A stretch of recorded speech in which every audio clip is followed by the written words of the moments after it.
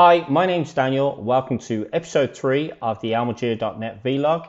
This week we're going to be looking at financial fair play.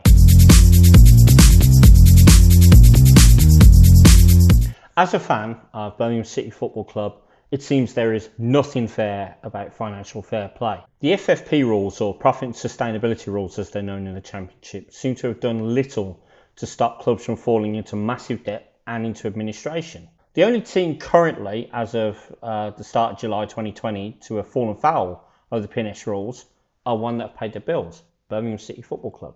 So, question 1, as Mario Balotelli might have said if he'd done the royal blue, why always blues?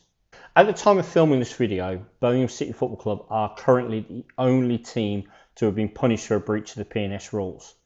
That may change soon, as Sheffield Wednesday have recently faced their independent disciplinary commission. And should they be found guilty, then the rumour is they face a massive points deduction as punishment. While the Owls have been charged for a discrepancy in their usage of the sale of stadium loophole that everyone else seems to be using, Blues fell foul of the P&S rules for actually much simpler reasons. It's a little bit complex to explain, but the idea with P&S is to discourage teams from overspending on transfer fee and wages and not discourage them from spending on things like infrastructure, which are good for the club. So rather than using a simple profit loss result that you might find in the accounts, some things like infrastructure are actually ignored. Now, with P&S in the Championship, clubs are not allowed to make a deviation of more than £39 million over a 3-year period from zero, a P&S result of zero. And Blues were charged because they did. That was predominantly down to the massive spending spree we had in the summer of 2017. Now, Blues then made the situation worse by signing Christian Pedersen during a period they were supposed to be under an embargo. While the signing of Pedersen wasn't punished due to a technicality, I will hand on heart say I believe Blues got away with it. The chief problem Blues have had is that while the owners were happy to splash the cash, it loaded a lot of debt onto Birmingham City. Now, if you look at the last accounts, Birmingham City owed £91 million to Birmingham Sports Holdings in Hong Kong, and they needed another $54 million to get through the 18 months to the end of 2020. Now, BSH in the accounts quite openly said that they don't want the money back immediately, and the auditors have accepted it, and that's all okay. However, as we've seen with Wigan Athletic, if that changes, then everything goes to pieces. Another problem with all this is that P&S actually, it doesn't work. So, as we've seen the last couple of seasons, clubs have found all kinds of loopholes to get around the rules and just keep spending as much as they want. Now, the effect of that is to make the Championship a little bit lopsided, as the teams that are trying to follow the rules and are spending within their means are, in the main, struggling. Additionally, clubs who are relegated from the Premier League come down with the benefit of parachute payments, which means they can spend a lot more on players if they choose to do so. The P&S rules were designed to ensure that clubs didn't go into administration. For a few years it worked, but it was inevitable as wage costs went up and transfer fees went up and average wages in the Championship went up. Someone was going to fall foul. Someone was going to find that they couldn't do it anymore. And that team was Bolton Wanderers last season.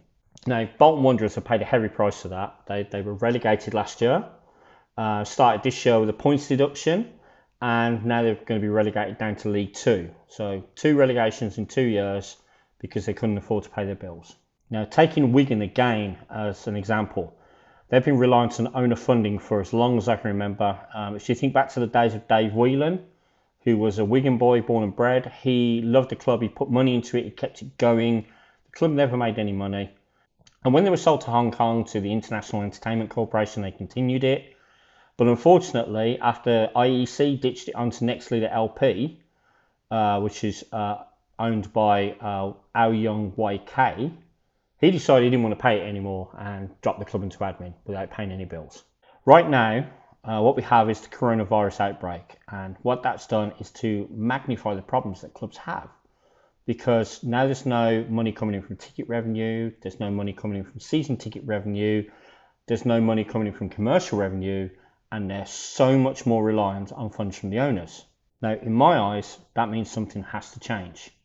Now, I'll be honest with you, I'm just a hairy-ass blogger. I'm not an accountant, a lawyer, whatever else. But I will tell you that I've got an idea that I think will work better. and I'm going to share it with you now. Now, first off, we know that owners don't want restrictions on spending. We know that the people who've got the money want to spend it, and they're going to spend it regardless. They're going to find loopholes to do so. We also know that clubs who don't go mad with wages are finding themselves punished for doing so.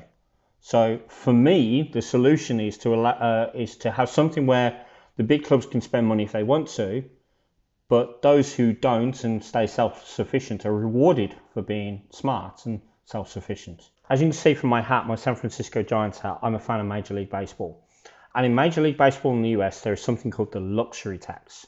The luxury tax is a figure they give at the start of the season, which is the maximum any club can spend on wages before a tax is applied. It's called the threshold. So if a club goes above the threshold, they're liable for luxury tax. The first year they go above the threshold, they pay 30%, so 30p for every pound they go over, and they pay it into a pool of money. The second successive year they do so, it's 50%. The third and any year after that is 100%, so they're paying £1 extra for every pound they're over. If they spend a year where they don't spend the threshold in wages, then the clock gets reset. Once all that money that is paid in, all this luxury tax is collected, it's then split between every club that didn't break the threshold in the division. So if you've got a club that's coming down from the Premier League, they're not entitled to any of that split because they've got parachute payments. They've got enough money as it is. While clubs that are promoted from League One are entitled to that payment if they didn't break the threshold in League One while getting themselves promoted. That way, if an owner like Mr. King or someone else wants to go wild, then they can. But they do so at the risk of enriching their competitors. Now, it's not a full solution, it's just an idea, but it's something that I think helps to move away from a calculation which is shown to be easily circumvented. Next week, I'm going to switch it up and I'm going to talk about Blues Chief Executive Officer Ren Xuandong. He's been in the news a lot recently, and I want to talk about what his role as CEO entails, about his history in football, and why the owners love him so much, and we'll take it from there. So if you would like to see that or you like the videos, please click subscribe. Click the little bell as well so you'll be notified whenever I post anything new. Please like the video as well because that helps the algorithm, helps ensure that other people see it. Please share. So till next week, keep right on.